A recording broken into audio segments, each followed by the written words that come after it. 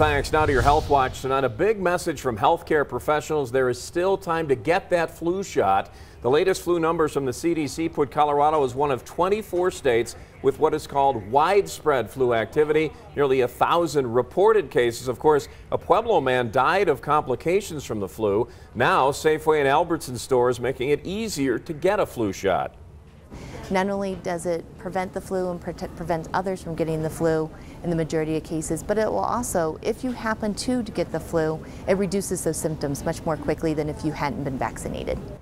And they tell us no appointment necessary. The shot is free if you show your insurance card. You'll also get coupons for your next grocery purchase.